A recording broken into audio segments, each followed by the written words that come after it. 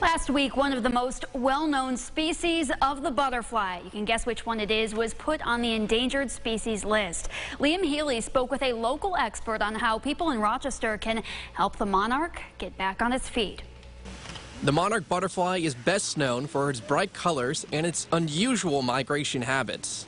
There are other butterflies that migrate, but nobody does it as big as monarchs. Anna Simpson is one of the managers at the Dancing Wings Butterfly Garden at the Strong Museum. For her, the addition of the monarch butterfly to the endangered species list didn't come as a shock. I wasn't overly surprised. The monarch population has been facing a massive decline for decades now. We've been seeing it drop off, in some cases just absolutely plummet.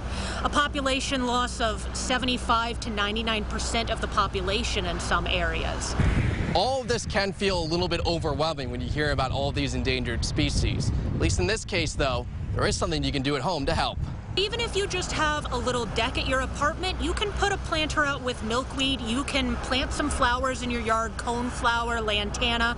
We have a ton of that here, and that'll help to support monarchs as well as all of our local native pollinators. And if you really want to help, you can join the growing number of monarch way stations, including at the Strong Museum and along the West River Walkway, where one of the newest ones was planted this past spring by the Cornhill Neighbors Association. Reporting in Rochester, Liam Healy, News 8. And for more information on how to register as a Monarch Way station or to help the monarchs, you can visit this story on our website, rochesterfirst.com.